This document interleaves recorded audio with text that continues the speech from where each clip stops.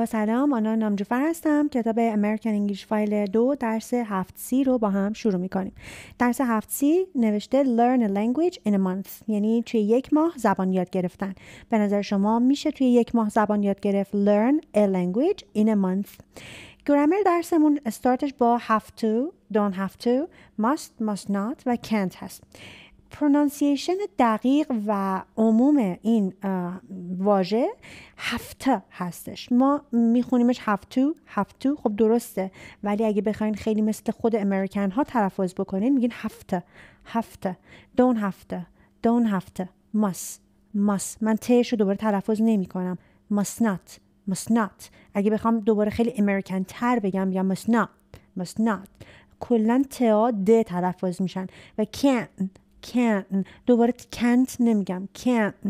پس دقت کنید، میتونید تلفظ ساده داشته باشید، میتونید تلفظ امریکن داشته باشید، هیچ اشکالی نداره. اگر من به جای هفته بگم have to، هیچ اشکالی نداره. پس این رو بریزید دور که فلانی مثلا تلفظش خیلی امریکن نیست و اون فلانی اینجوریه. هر کسی توی دنیا، تمام آدمای دنیا لهجه خاص خودشونو دارن، هیچ ایرادی هم نداره. هر کی هر جور تلفظ میکنه کاملا هم درسته و مهم اینه که گرامر درست استفاده بکنید. You have to pay before the end of the month. خب گفته که شما باید پرداخت بکنید. اینجا ما هفته و دون هفته و must not اینا به معنی باید و نباید هستن دیگه. حالا تفاوتش رو میفهمیم کم کم. میگه you have to pay before the end of the month. شما مجبورید که پرداخت بکنید قبل از آخر ماه. You don't have to pay to see this. میگه که شما مجبور نیستین که پرداخت بکنین که اینو ببینین. You don't have to see. You don't have to pay. You must not eat here. You must not eat here. پس چی؟ میگه شما نباید اینجا بخورید. You must turn off your cell phone before you come in. You must turn off your cell phone before you come in. بعدی you can't talk here. شما نمیتونید اینجا صحبت بکنید. خب ما الان داریم راجع به چی صحبت میکنیم؟ داریم راجع به have to و must و must not صحبت میکنیم. این واژه can't یعنی توانستن. پس میگه تو نمیتونی اینجا صحبت کنی، یعنی در اصل نباید صحبت بکنیم. اگر بخوایم به این عکس‌ها نگاه بکنیم، شما به نظرتون برای این سلفون که روش حالا یه علامت forbidden نوشته چی باید بگیم؟ میگه you can't talk here. You can't talk here. پس پارت A میره توی 5. نگاه کن. پس A میره 5. من جواب ها رو براتون بذارم ببینیم جوابهاش کجاست. خب به احتمال زیاد جوابهاش توی آدیو هستش. خب گفته که پارت B رو نگاه کنید. گفته که you have to pay before the end of the month. شما باید پرداخت بکنید قبل از اینکه ماه تموم بشه. کجاست؟ به نظرتون کدومه؟ خب بریم ببینیم. You don't have to pay to see this. شما نباید اینجا پرداخت بکنید که اینو ببینید. گفته tonight's movie Titanic admission free. مجبور نیستیم پرداخت بکنین. پس پارت B میاد اینجا. A اینم B.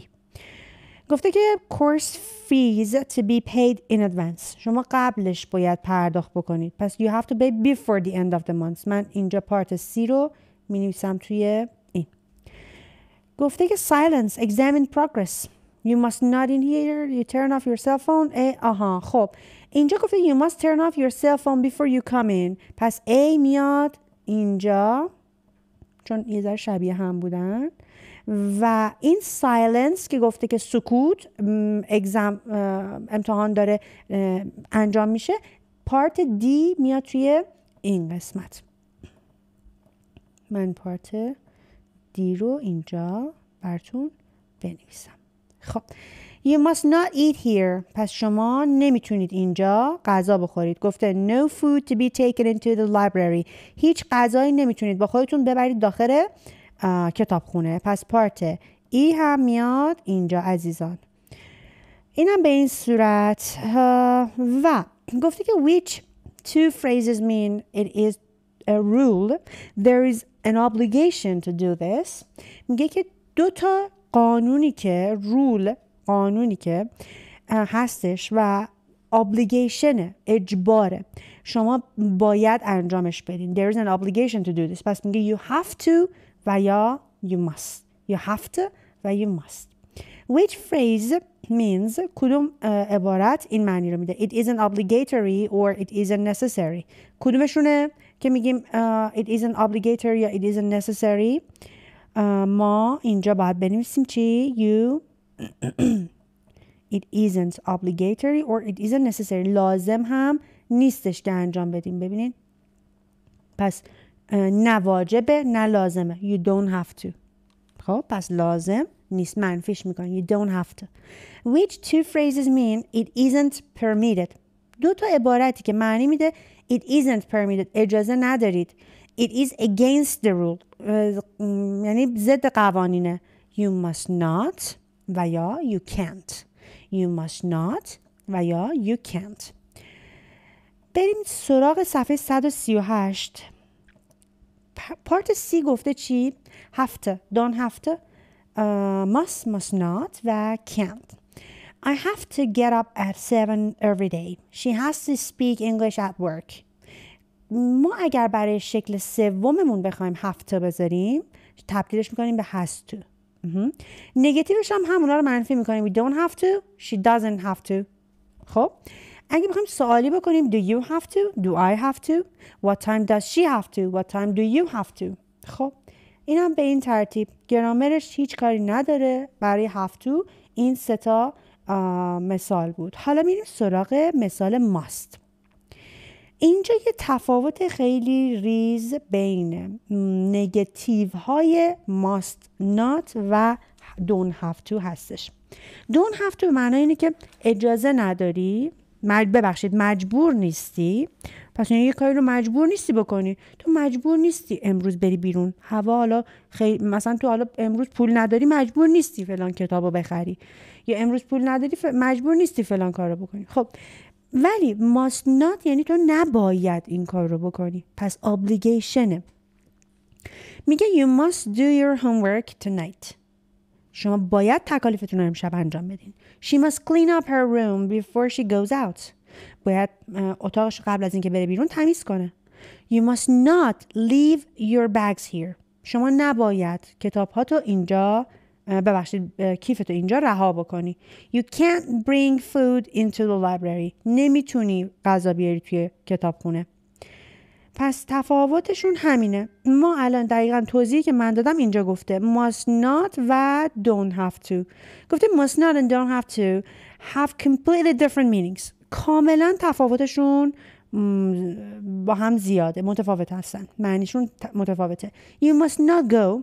You don't have to go. But it is not obligatory and necessary. پس you must not go. You can't go. It is prohibited. You don't have to go means you can go if you want to. But it is not obligatory or necessary. پس تفاوت این دوتا همونی که من براتون توضیح دادم. Impersonal you, we often use have to and must with impersonal you. You means people in general. میگه you have to یعنی مردم نباید. پس ما اینجا معنی you به معنای مردمه به صورت کلی. میگه you have to wear a seat belt in the car. پس یعنی مردم باید ببندن سیت بلتشون رو ببندن توی ماشین، کمربند ایمنیشون رو. You can't take photos in the museum. شما نمیتونین توی موزه عکس بگیرین. شما you people مردم. پس اگر مشکلی برای این قسمت ندارین لطفاً این پارت رو انجام بدین. 7C ویدیو رو پاس کنین. اینم از جوابش و بریم سراغ این قسمت. ویدیو رو پاس کنین و اینم از جواب. برگردیم سراغ صفحه 56 و ادامه درسمون. خب ادامه درسمون pronunciation sentence stress داره. گفته listen again and repeat the sentence, copy the rhythm. دقیقا جوابهای این قسمتی که من نوشتم اینجا بود که حالا ما اون لحظه گمش کرده بودیم. گفته number 1 my sister has to travel a lot. ببخشید این اون نیستش. Listen and write 5 sentences. میگه که گوش بدین و 5 تا جمله بنویسین. این 5 تا جمله رو من میذارم یه برگه بردارین و داخل برگه یادداشت بکنین. 3.36 1. My sister has to travel a lot.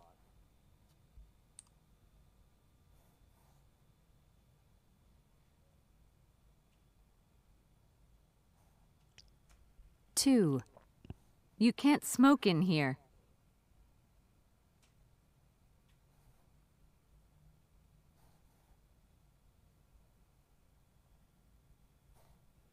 3. Do you have to wear a uniform to school?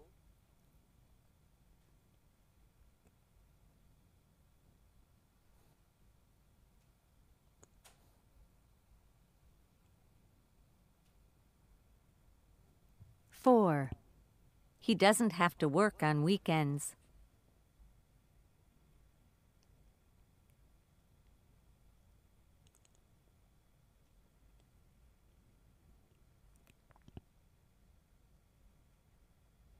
5.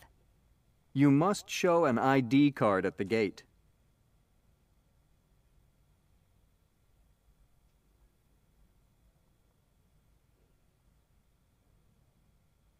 اوکی و این هم از پارت جواب ها. My sister has to travel a lot.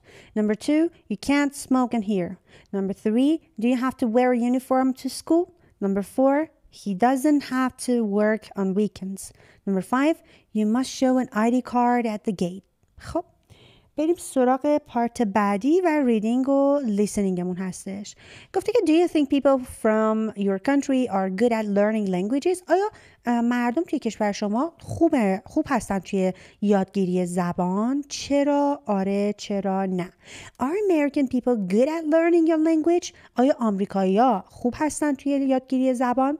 Read about Max, an American journalist. راجع به مکس بخونین که یه ژورنالیست آمریکایی هستش who took an intensive Spanish course. کسی که کلاس فشرده اسپانیایی برداشته. intensive به معنای فشرده هست. Then cover the article and answer the question. پرش بکنین این مقاله رو و جواب بدین این question ها و سوال ها. سوال هامون چیا هست؟ بریم کیورد هاشو پیدا کنیم. What reputation do American have? میگه به چی معروف هستن؟ reputation معنی معروف هستن. What experiment did Max's newspaper want to do? میگه چه آزمایشی میخواد انجام بده. Why did Max choose to learn Spanish? چرا میخواد اسپانیایی یاد بگیره. Where did he take the course? کجا این دوره رو برداشته و how long was it? چند وقت طول کشید. What did he find easy? به نظرش چی خیلی راحت بود و به نظرش what did he find difficult about Spanish? راجع به اسپانیایی چی سخت بود. What were the 4 tests? اون 4 تا تست چی بود و what were the rules? اون قانونهاش چی بود. من اگر لیسنینگ داشته باشه که لیسنینگش رو پخش میکنیم ببینیم دقیقاً چی هستش و جواب سوال هامون رو بدیم. البته فکر میکنم گفته که پارت اول رید. آره درسته، ما باید اول این آرتیکل رو بخونیم. گفته که I will survive in Spanish. میگه من توی اسپانیایی دوام آوردم. survive کردم. survive خیلی معنیای خوبی داره. شما وقتی که مثلا میخواید مثلا حالا توی یه سانحه هوایی میگین مثلا فلانی زنده موند، خب پس he survived in airplane accident، خب یا airplane crash. survive کرده. یا مثلا شما میگین من آلمانی مثلا یه مقدار بلدم، میتونم از پس خودم بر بیام تو آلمان. so I know German language, I can survive in Germany. پس شد من میتونم survive بکنم، میتونم دوام بیارم فلان جا. پس 2 تا معنی متفاوت و باحال داره. American have a reputation for being bad at learning languages. همین اول گفته آمریکایی‌ها خیلی بدن، معروفن به این که بدن توی یادگیری زبان. But it is really true. Is it really true? آیا واقعا درسته؟ I work for a newspaper that was doing a series of articles about this. من توی یه نیوزپیپر کار میکنم و برای یه نیوزپیپر کار میکنم و آرتیکل مینویسیم. As an experiment به عنوان یه آزمایش they asked me to try and learn a completely new language for 1 month. میگه که از من سوال پرسیدن و تلاش کردن و یاد گرفتن and learn a completely new language. یاد گرفتن یه زبان جدید for 1 month برای 1 ماه. Then I had to go to the country and take some tests. من باید برم. Then I had to go. باید برم حتما به to the country and take some tests. باید تست ها رو انجام بدم.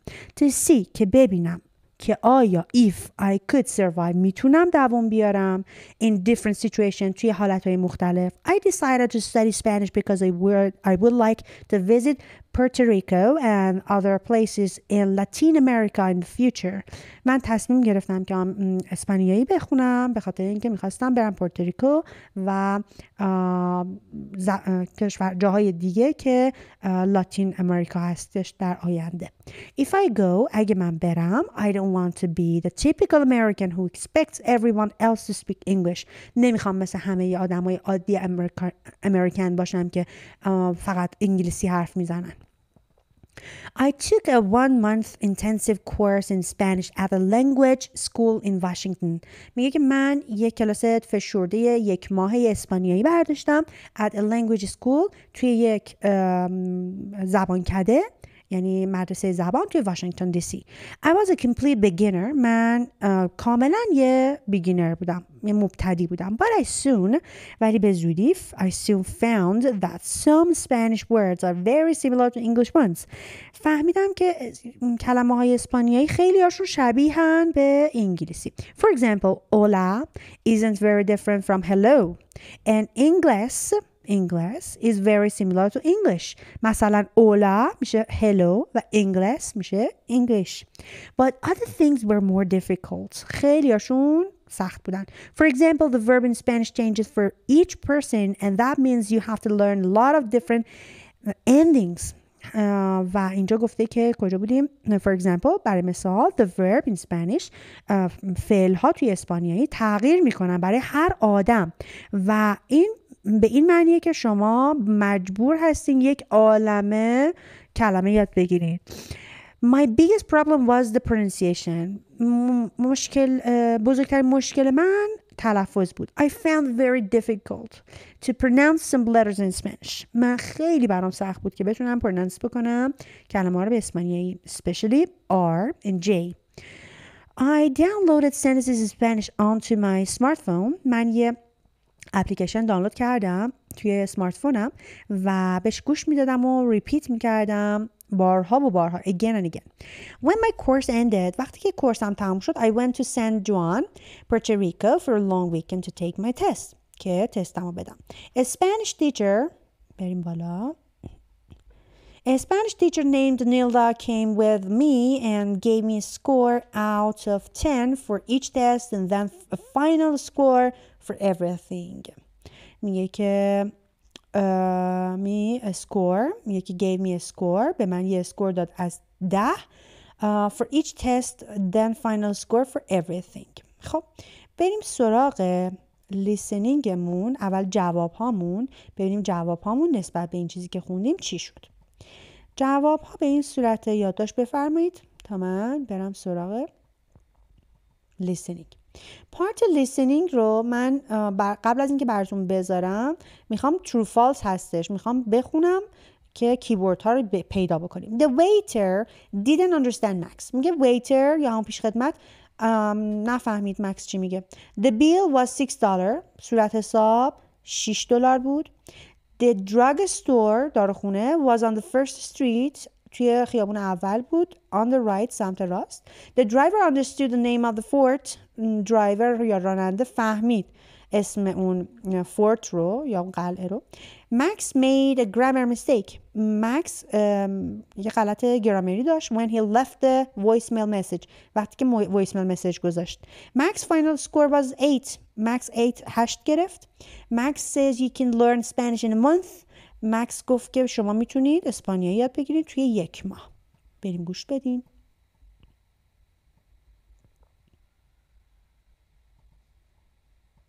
3.37.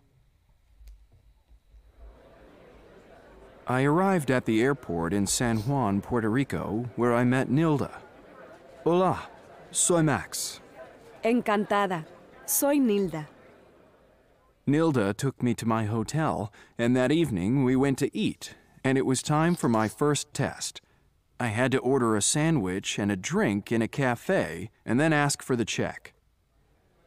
I sat down at a table, and I tried to order a soda and a chicken sandwich. Por favor, una refresco y un empanado de pollo. Enseguida. Terrific. The waiter understood me the first time. My pronunciation wasn't perfect, but I got my soda and my sandwich. I really enjoyed it. But then the more difficult part, asking for the check. ¿Cuánto es? $6.90. ¿Cómo? $6.90. $6.90. I understood. Nilda gave me 8 points for the test. I was very happy with that. Next, we went out on the street. Test number 2 was asking for directions and understanding them.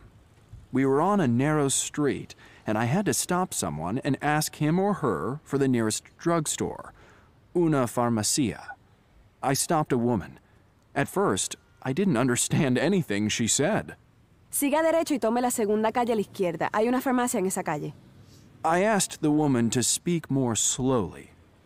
Todo derecho y tome la segunda calle a la izquierda. Izquierda. I got it this time, I think. The second street on the left. I followed the directions, and guess what? There was a drugstore there. 7 points from Nilda. Test number 3. I wasn't looking forward to this one. I had to take a taxi to a historical place in San Juan. Nilda wrote down the name of the place on a piece of paper. It was the name of an old fort near the ocean. We stopped a taxi. El Morro, por favor. ¿Qué? ¿A dónde? He didn't understand me. I tried again, but he still didn't understand. I was desperate, so I said, Fort, old, water. Ah, El Morro.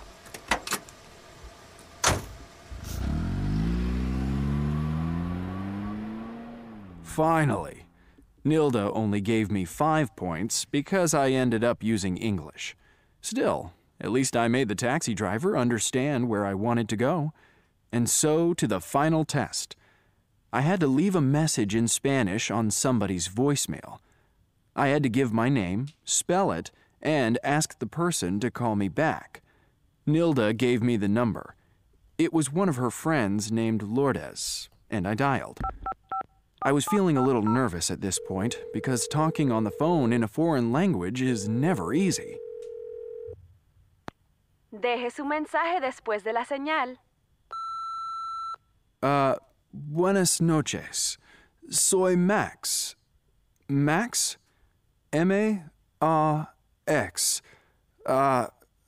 Por favor, llamarme esta noche... Oh, yes. A las 8:30. Gracias. Well, my grammar wasn't correct, but I left the message. Half an hour later, at 8:30, Lourdes called me. Success! Nilda gave me 8 points. That was the end of my 4 tests. Nilda was happy with me. My final score was 7. I was very happy with that. So, how much can you learn in a month? Well, of course you can't learn Spanish in a month, but you can learn enough to survive if you are on vacation or on a trip. Now I want to go back to Washington, D.C. and try and learn some more. اگر Adios. این قسمت مشکل دارین یک بار دیگه لیسنینگ رو گوش بدین که بتونین برای خودتون یک مرور کامل بکنین و معنی بکنین. حالا پاز بکنین ویدیو رو، چون من دیدم خیلی طولانیه، به نظرم خیلی واجب نیستش حالا همه رو مجددا گوش بدیم. The waiter didn't understand Max. به نظر شما جوابهای اینا true falseش چی شد؟ Number 1 is F because the waiter understood him. Number 2 is F, yani false. It was $6.90. Number 3 is false. It was the second street on the left. And number 4 is F. He didn't understand. Number 5 is true. Number 6 is F. His final score was 7. And number 7 is F. You can't learn Spanish in a month, but you can learn enough to survive. شما میتونید یاد بگیرید یه مقدار، ولی نه اینکه بتونید حالا کلن مثلا کار خاصی انجام بدید. میتونید فقط سروایو بکنید. پس تستمون چی بود؟ اینجا گفته که تست You have to order a drink and sandwich in a cafe. شما میتونید توی کافه رستوران سفارش بدین. Ask how much it is and understand the price. Ask for direction. میتونید برای آدرس بپرسین. و take a taxi to the historical building in San Juan.